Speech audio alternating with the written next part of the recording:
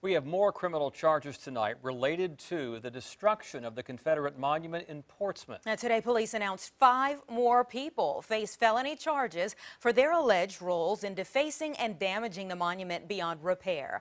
A bystander was seriously injured June 10th when a toppled statue fell on him, causing serious injuries. 14 high-profile people, including State Senator Louise Lucas, face serious charges. The vice mayor faces a charge for calling for the firing of the police chief. More arrests could still happen. Veteran defense attorney Michael Massey turned to YouTube to offer free legal advice to the defendants. Please stop talking about your case on social media outlets. It's not going to help your case whatsoever.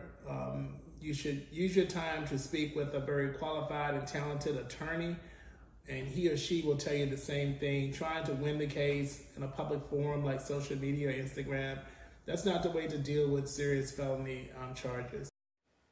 Defendants in the cases have court appearance scheduled for Wednesday, Friday, and September 11th.